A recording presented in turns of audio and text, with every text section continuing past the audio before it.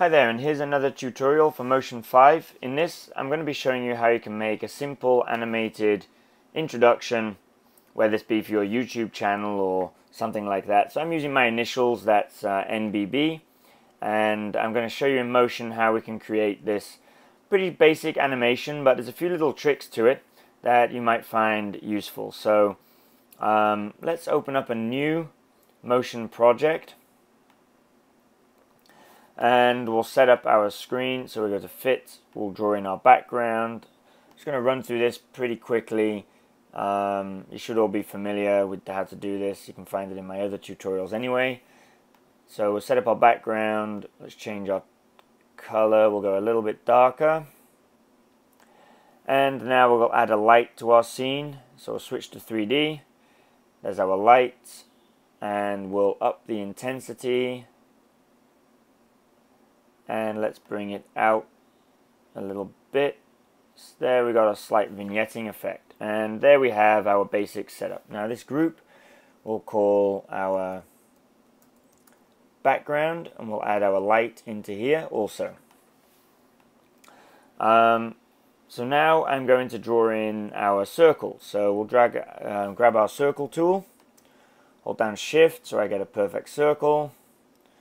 We will turn off the fill, turn on the outline. I want a white outline, and we'll make it 5 or let's say 10 pixels thick. Okay. Then we'll drag this into the center of our screen. One other thing, I want to switch this back to our front view. Go back to fit. Okay. So there's our circle. Now we're going to animate this circle onto the screen. And we'll do that by using our last point offset.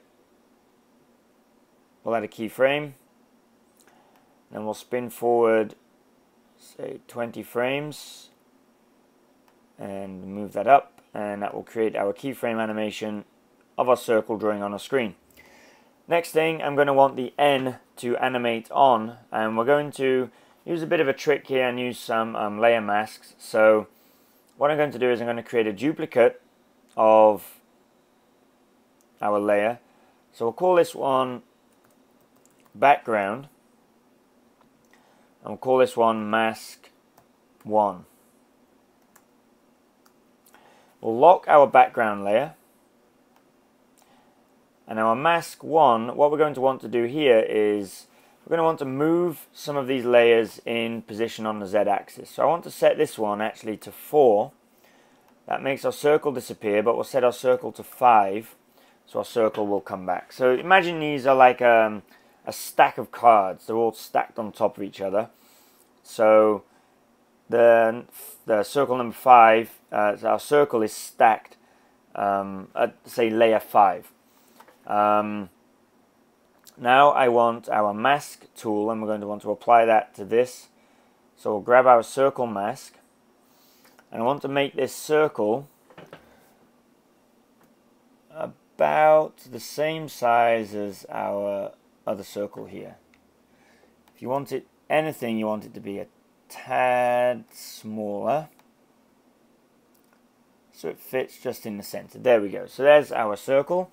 And this mask I want to set to a subtract mask. So you can see here now we have a copy of our background layer with a hole in the middle. So we'll grab our text tool and we'll create our text letter N. We'll make it, let's say, 400 in size. And now you'll see if we move this down, it disappears off of the screen.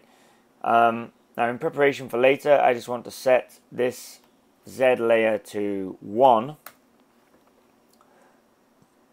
And now we'll set our start position, which will be somewhere down here.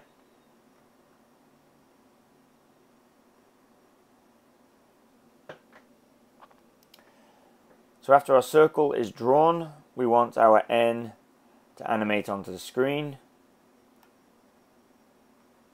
So we'll set a new home position.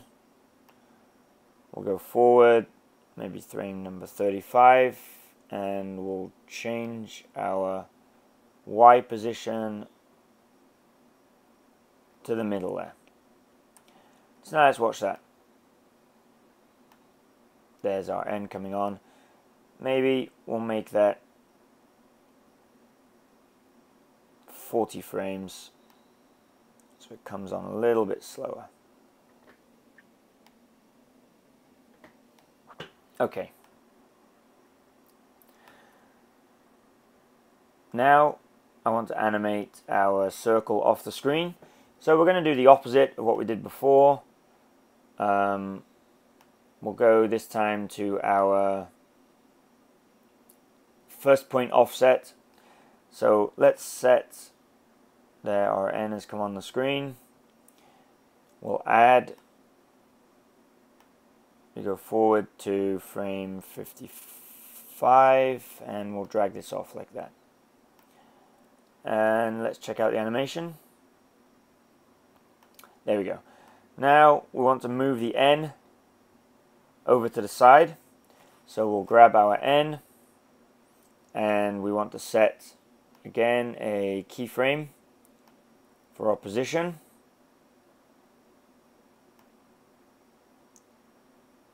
And we'll go forward to frame 70.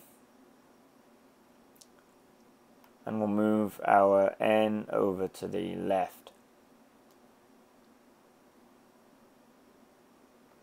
Now you can see it's disappearing again behind our mask that we have left over from before. So what we want to do is remove that mask from the scene when we're finished with it. So by the time we're finished with it, which is there, we'll drag the mask back. So now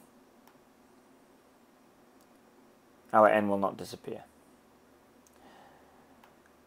Now we're going to want to create another mask for our B to appear from behind. So let's go forward to here. We're going to have a letter B which is going to appear. So let's add our B first to the scene. We'll make that 400 and let's change its position. Now you can see it is still visible behind our N, which we don't want. I want the B to appear like it's appearing from the end there. So we're going to want to duplicate our layer again. We'll call this one mask 2. And we're going to want this time to draw in a rectangular mask, which will cover this section of our background, and we go to subtract again. So now we've got a window that our B can appear and disappear behind. Let's get our mask 2. We don't want that to appear in our scene until later on, so we'll drag this over to here.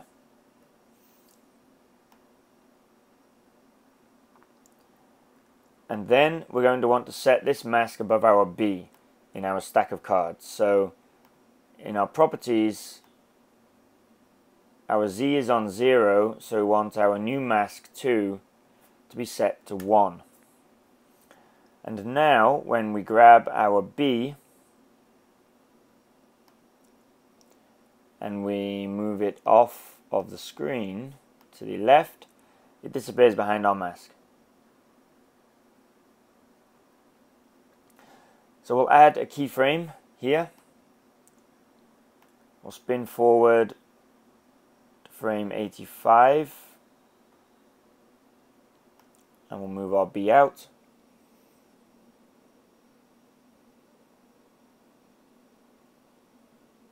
To there. And there we go. So once our B is on the screen, our mask 2 can also vanish from our scene because it's no longer required.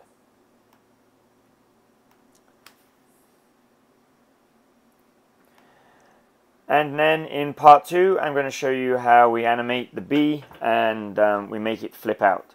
So I'll see you in part 2 of this tutorial. Thanks for tuning in.